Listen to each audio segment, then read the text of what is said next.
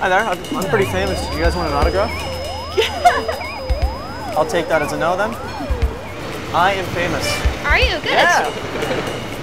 Thanks. Do you want an autograph? What? Do you want my autograph? What are you asking?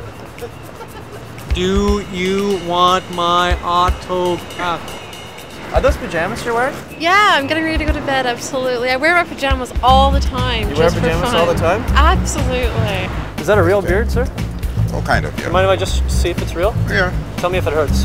Oh, yeah. Usual. It is pretty real, actually. Yeah. What do you put in there? Did you spray like white stuff in there? Sometimes, you know. It's like a Christmas spray? Yeah. To keep things, you know. Are you growing your nose hairs too? Hey man, did you want my autograph? Sure. Okay, do you have a piece of paper? No, I don't. I don't have a pen either. Sorry. Oh, well, thanks for your time. I tell you, I must admire your tenacity to be standing out here in such a dire. Yeah, I know. I got real balls to stand out here and freeze my butt off. Well, you probably won't have balls very long if you don't put on some long underwear. They're going to turn blue and the doctor's going to say, guess what? What? You're going to start wearing dresses pretty soon. Do you know what the temperature is out here? Cold. Yeah, the temperature is cold. The jeans get cold and the legs don't stand a chance.